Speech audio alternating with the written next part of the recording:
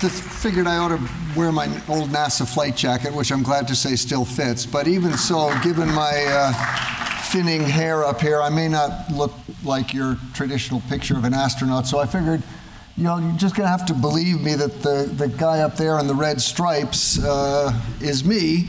And that is the Hubble Space Telescope. And that was the mission in December of 1993, where we fixed the optics. Most of you probably remember the disaster when it went up, and turned Hubble into what finally has become NASA's really most productive science mission ever.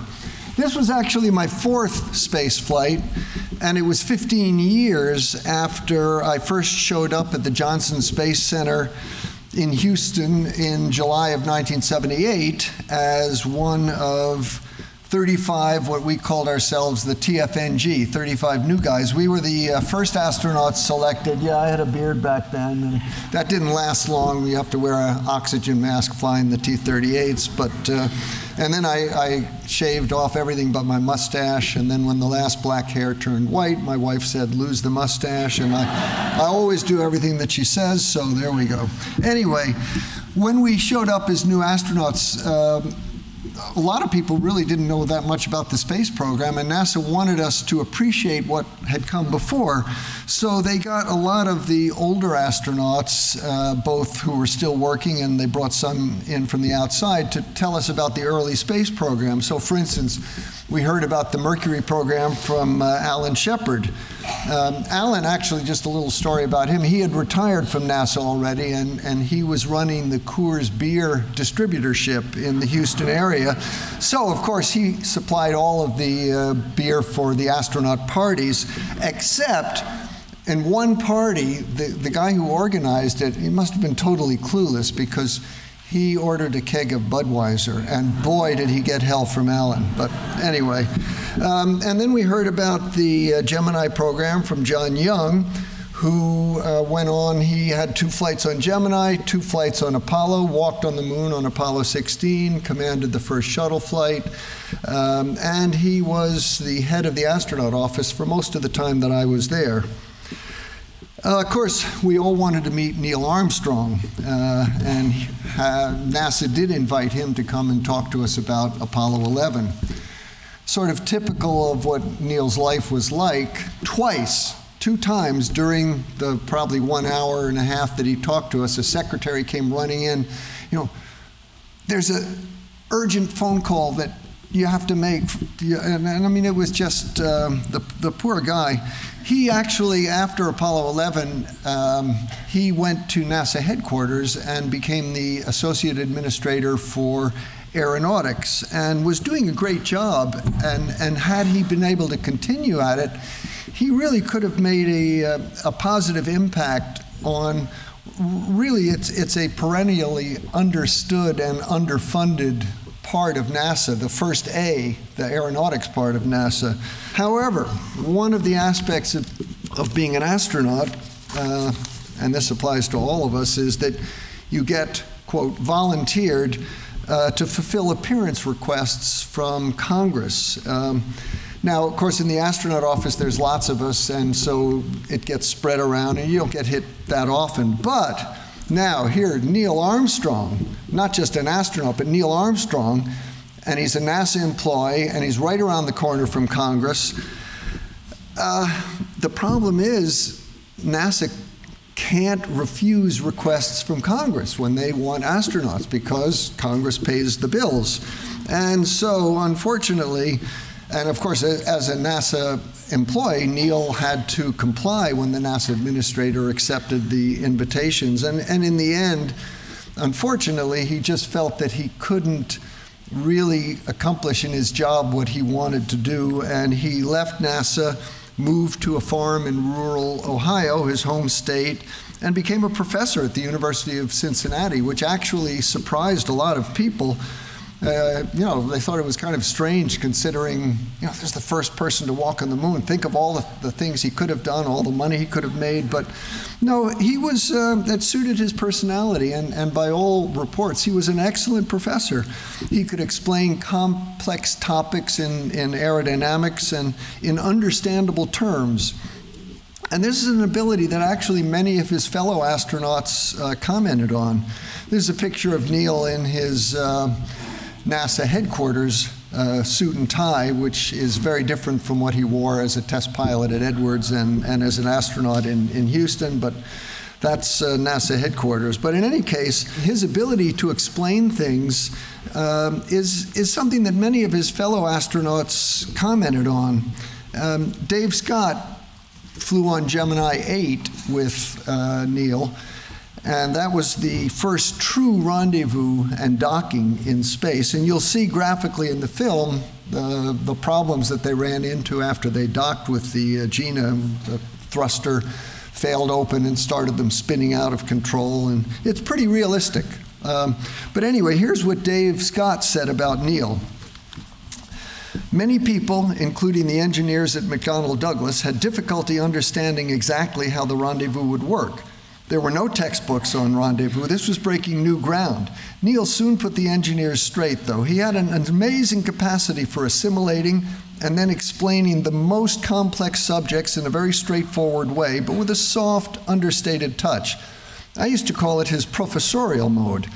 I remember he once stood up in front of a blackboard in St. Louis as we were discussing the rendezvous, and he said, "Wait a minute, guys, here's how it's done." He then proceeded to set out the various phases of the profile in the simplest terms possible. It was excellent. It's as though he had been teaching the subject for years and years. Well, actually, in the movie, the professorial part of Neil's personality is actually hard to convey on film. You will see how he did spend a lot of time studying and writing notes, which all of us professors have to do all the time. Everybody asks, what was Neil like as a person? I can't really make any claim to have known him well in a personal sense, but luckily, in addition to that initial talk that he gave to us as rookie astronauts, I was lucky enough to be able to meet him and talk with him on several occasions during astronaut reunions. He was always very obliging, and at one point he was kind enough to send my youngest son a congratulatory letter on receiving his Eagle Scout award. And the most recent encounter was in 2009 during the 40th anniversary of Apollo 11, 10 years ago. This was a big celebration that our Department of Aeronautics and Astronautics put on at MIT, and both Neil and Buzz were there, and it's also my colleague, Professor Larry Young, who's trying to hitch a ride, unsuccessfully, obviously, but anyway, when you're looking at the movie, it's basically about Neil, but his family does play an important role, as do a few other astronauts. Buzz Aldrin plays a small role. He had to be in it, obviously. He flew with Neil. You'll hardly see anything about Mike Collins, and if you stay when the movie is over and watch the credits, you'll notice that there are a lot of names of real astronauts, but in the movie, they're hardly ever mentioned by names. Most of them were never mentioned by names. When you're looking at a biopic, a movie about someone's life, the images on film are so strong that you have to be careful to treat it. You can't just treat the film as history, because it's a movie and they have to make changes. As an example, Neil commented on Tom Wolfe's book, The Right Stuff, and I took this quote and others as well. When I found out I was going to be giving this talk, I figured, well, I better go and read the book First Man by Jim Hansen, because the movie was based on that, and there's a lot more detail there. Here's what Neil said about The Right Stuff, and of course that's the Bell X-1 where Chuck Yeager broke the sound barrier. He said, "I haven't read the book, but I did see the movie. I thought it was very good filmmaking, but it was terrible history. It had the wrong people working on the wrong projects at the wrong time, and it bears no resemblance whatever to what was actually going on." That's pretty strong. So what about this movie? Well, Neil's first wife, Janet, I think she's beautifully portrayed in this movie, by the way, but she was married to Neil for many years and apparently hoped that their relationship, which you'll get a good sense of, would eventually improve when he left NASA, and actually that apparently didn't happen, and she eventually left him and they divorced. Neil was very upset when that happened, but fortunately he did find, and he married another woman whose emotional disposition apparently was better suited to his, and apparently they were very happy together. And Jan Armstrong died just last year, but she was consulted frequently during the making of the film, as were Neil and her two sons, Mark and Rick. And all of them said they were pretty happy with the movie. So hopefully the image that we get of Neil in this movie, I mean, Ryan Gosling really creates a character, and hopefully it's not too far from reality of what Neil was really like. Another way of learning something about what he was like is to listen to comments by his astronaut colleagues. And by the way, I say colleagues rather than close friends, because he was not a person who had very many close friends. He was hard to get close to Neil, even for the people he flew with. Jim Hansen, who wrote the book, gives the following description of the relationship that Neil and Buzz and Mike had on Apollo 11. He called them amiable strangers. And when they talked a lot, of course, but they talked about technical things. And in technical matters, of course, Neil was superb. For most test pilots, you would say they're pilots first, and yeah, they've learned a little bit about engineering because they had to be test pilots, but not Neil. Neil, you can't say whether for him being a pilot or an engineer came first. For him, they were both part and parcel of the same thing. And almost anyone who ever rated Armstrong as a pilot makes a connection between his piloting skills and his engineering background and talents. There was another quote from a colleague at the Flight Research Center who wrote, "Neil was the most technically capable of the early X-15 pilots and the most intelligent of all the X-15 pilots in a technical sense." So here's another passage from the book. Armstrong's peers respected Neil's abilities as a pilot, an engineer, and an astronaut. They admired his intelligence, and they wondered at his unique personality traits. Dave Scott, again, who flew with Neil on Gemini 8, said, the guy was really cool, calm, and energized. He was very easy to work with. He was a very smart guy. He could make an analysis of a problem very quickly. The guy was really cool under pressure. Frank Borman's comments, "My first impression of Neil was that he was quiet. Because he was so quiet and so thoughtful, when he said something, it was worth listening to. Most of us pilots were, hey, we're operational, we're let's get it done people." Now, of course, Neil was operationally oriented too, but he'd be more interested in trying to understand exactly what the inner mechanisms of the system were. Most of us pilots came out of the same mold, but Neil, he was different. And then Mike Collins. Neil was a very reserved individual.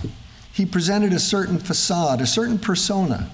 I think he was more thoughtful than the average test pilot. To call Armstrong shy, though, can be misleading. I think he was quite happy with his own persona. It wasn't so much that he was unable to share his feelings with other people. It was more that he was unwilling or just not interested to share with other people. And of course, that could be interpreted as shyness. You're going to see a scene in the movie where Neil ejects from the lunar landing training vehicle. He was a superb test pilot as well as an engineer, of course. This vehicle was, well, I could talk a long time about it, but it was a very unstable vehicle. It crashed they had several crashes. They built 3 of them and 2 of them were destroyed. But here's how Neil described the incident. Very test pilot type talk.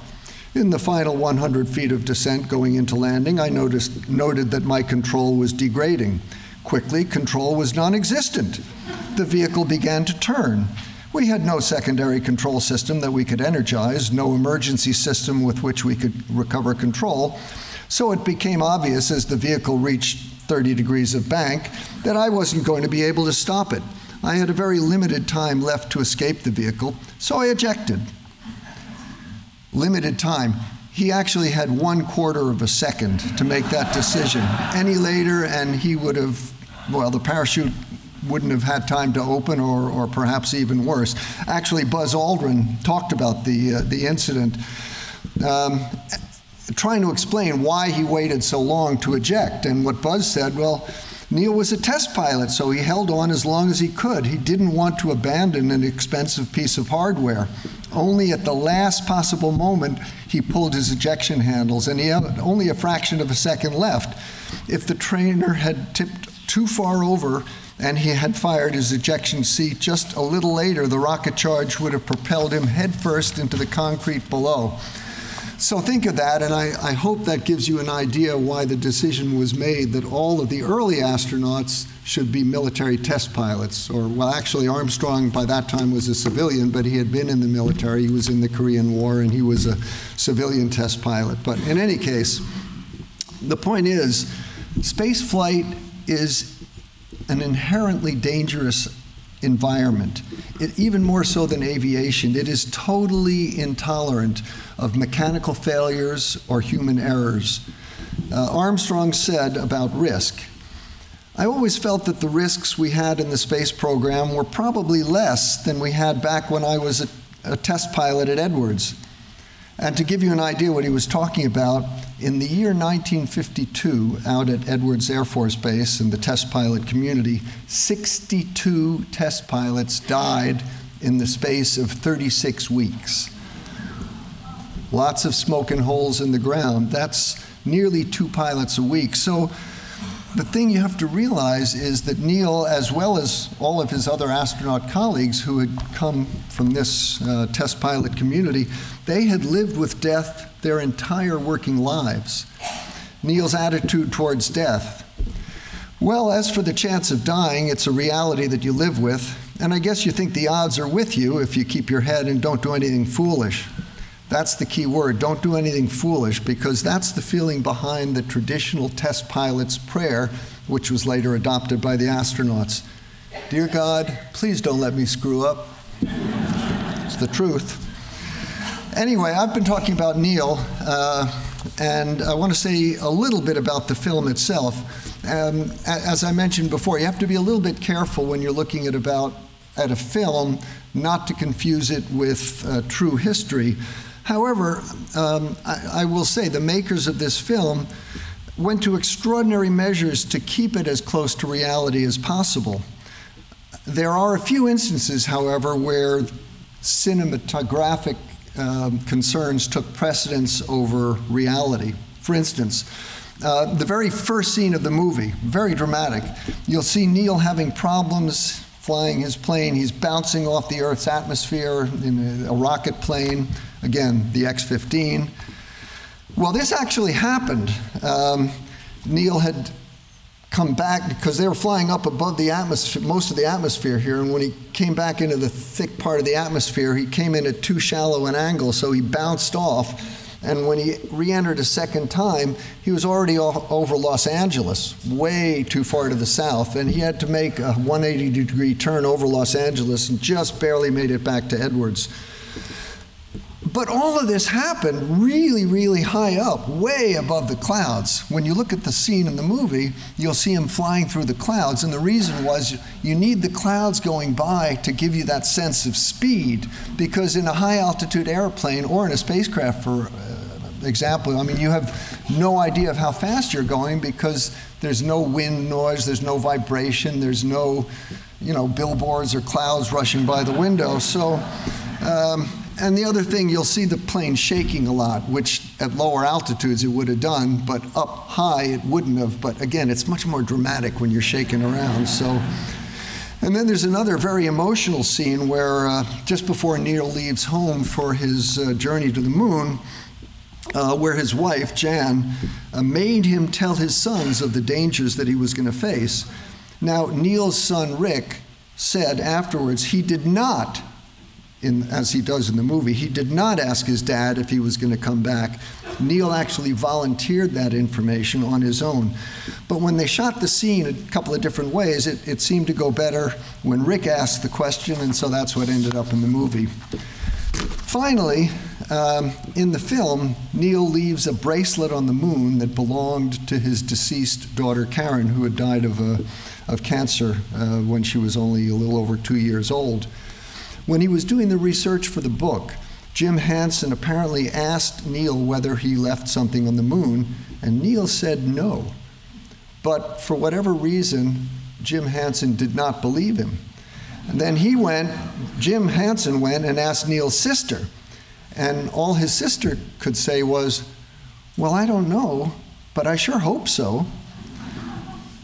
What Neil himself said during a press conference shortly before the launch of Apollo 11, and this is pure Neil Armstrong, he was asked if he was going to take any personal mementos to the moon with him. And Neil's answer was, well, if I had a choice of taking something extra, I'd take more fuel. There you go. Anyway, as I say, that's pure Neil Armstrong, so you can decide for yourself. Everybody, what was he really like? What's his personality?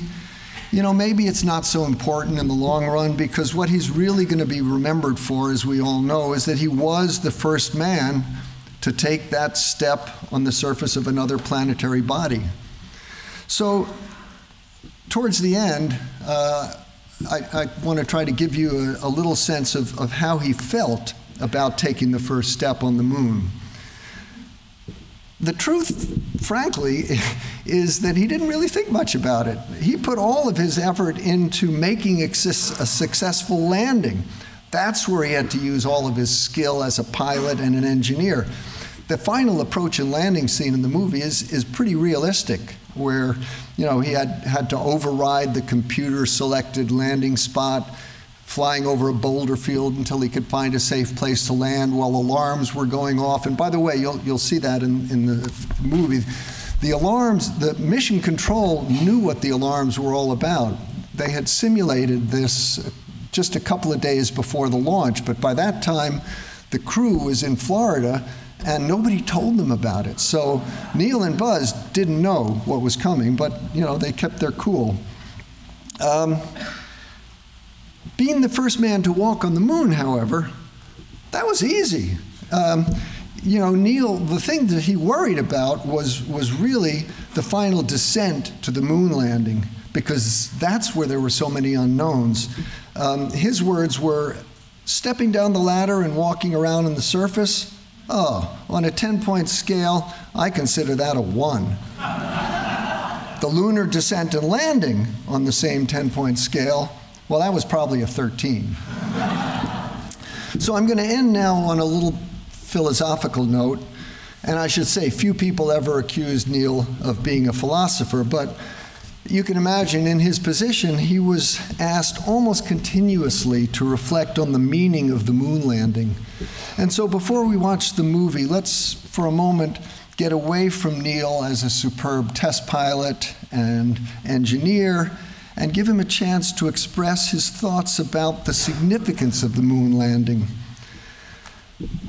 Jan Armstrong, his wife, first wife, related, Neil was always being asked these questions. He was never comfortable speaking about non-technical things, but he recognized his responsibility, and he did it, and he did a great job of it. And so here are Neil's own words. I think we're going to the moon because it's in the nature of human beings to face challenges. It's the nature of our deep inner souls. We're required to do these things, just as salmon swim upstream. Hopefully, the trips we'll be making in the next couple of decades will open up our eyes a little. When you look at the Earth from the lunar distance, its atmosphere is unobservable.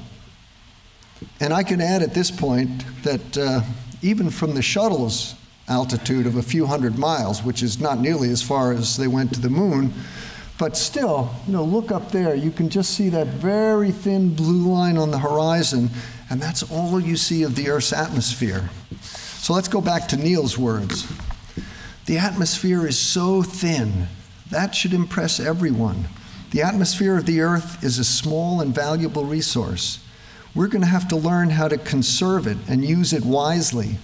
Down here on the ground, you're inside the atmosphere, and it seems large, adequate, and so you don't worry about it too much. But from a different vantage point, from space, perhaps it's possible to understand more easily why we should be worrying about it. And I have to remind you, the first Earth Day beginning of the environmental movement and all that, wasn't until April of 1970. Neil's words were spoken long before the depletion of the ozone layer or the global warming caused by greenhouse gases had became newsworthy. So, Neil Armstrong appears not only to be an excellent pilot, an engineer, and astronaut, but when the situation demanded it, he could be a scientist and a philosopher as well. So, I was very fortunate. I did meet Neil, even although only just for a few brief encounters, and now he's no longer with us, but he'll forever be remembered as the first man. And I hope I've maybe given you a little insight into what Neil was like, over and above what you'll see in the movie. So now, time to enjoy this cinematic reflection on Neil Armstrong, the first human being to leave the Earth and walk on the moon, the first man.